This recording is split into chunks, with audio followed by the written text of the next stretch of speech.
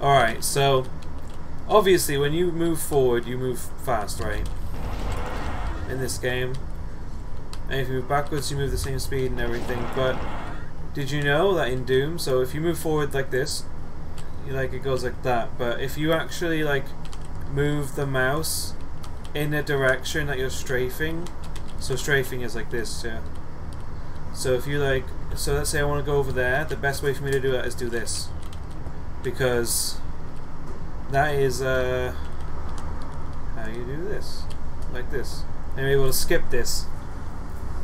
Now that's how you can skip this this level.